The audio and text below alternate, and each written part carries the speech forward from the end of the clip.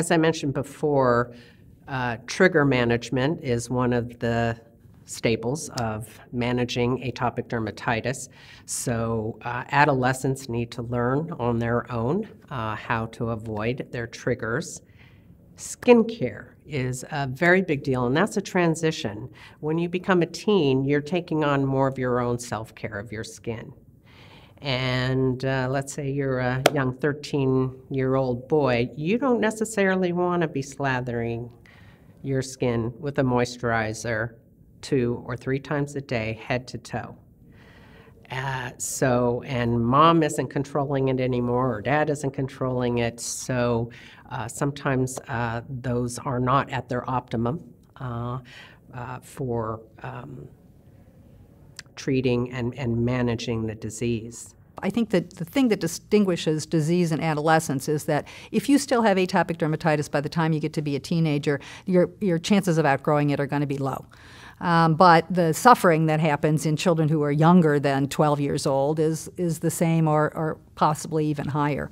But choices for adolescents are colored by lots of different things. So standard of care treatment for atopic dermatitis is topical therapy. Topical therapy is always thought to be safer, certainly is less expensive than the newer biologic treatments, and it doesn't require long-term lab monitoring. But topical treatment is a real burden. I always call it, the tyranny of topical treatment. So there's a lot of details to doing topical treatment, especially if you want it to work well. And teenagers especially teenagers that aren't sleeping very well, that are impacted by their disease, they just have very low tolerance for putting topical medication all over their whole body multiple times a day. And so, most people just don't use enough medicine. A subset of people can't even get the right medicine because of payer restrictions. And adherence is a big, big problem, and it's the biggest problem, I think, in the adolescent population. They're difficult. Treating adults and adolescents for atopic dermatitis is very similar. And the principles are the same. The tolerance of treatment, I think, for adolescents is probably a little trickier. Adults are maybe more willing to be adherent to treatment.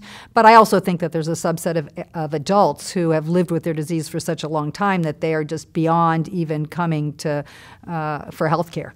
And adolescents tend probably to come a little bit more just because they still have their parents and they also have insurance in many cases. 50% of children in the United States are Medicaid insured. And then once you get to be 19 years old, then you don't have that option anymore, and that really cuts you off. In fact, yesterday I just saw a kid, he's 18, he's just about to be 19, and that's a kind of a crisis for him. He's on an expensive biologic agent, and he's doing extraordinarily well, but the question is what's going to happen to him when he turns 19. So adolescents have more access to health care, and adults maybe a little bit less. It just depends on the adult. So that's one of the important, I think, parameters that sets that age group apart. Well, we just need a treatment that is usable, that doesn't require 2 or 3 hours a day to achieve, that's tolerable, and that's affordable. The unmet needs for adolescents are similar to that of adults. Long-term control, stop the itch. Just stop the itch and let me sleep. And most people are going to be pretty happy with that outcome. Again, we don't have treatments currently. The new biologic on the market is, as I said, looking quite favorable, and we're very excited that will bring the relief for patients that have been suffering their entire lives.